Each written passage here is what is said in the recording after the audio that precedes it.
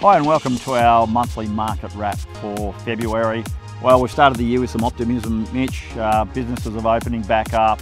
JobKeeper is still going, finishing at the end of this month, and we're certainly seeing a lot less requests for market relief or rent relief from tenants. So certainly an air of optimism in the air. Our team is back from their Christmas break and full of optimism for the year.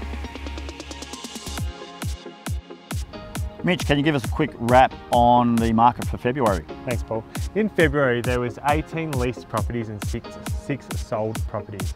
We're finding more and more at the moment that there is not enough stock on the market to meet the demand from buyers. So if you are thinking about doing anything, now is certainly a great time to do that. We have some great properties going to auction in the coming months, especially our favourite one, and one we're pretty excited about, is 96 Kellett's Road and 9 Pioneer Court in Rowville. A medical centre there with 10 permits, and that's sure to be a cracker. Certainly will.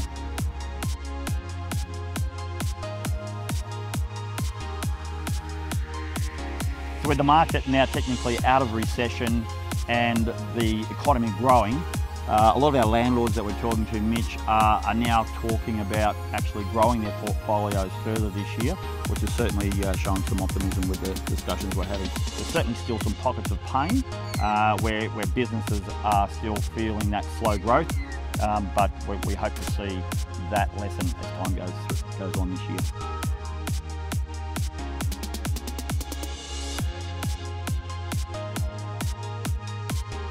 If you have any questions about any of the information we've just discussed, please give Mitch or myself a call, and we look forward to seeing you again next month.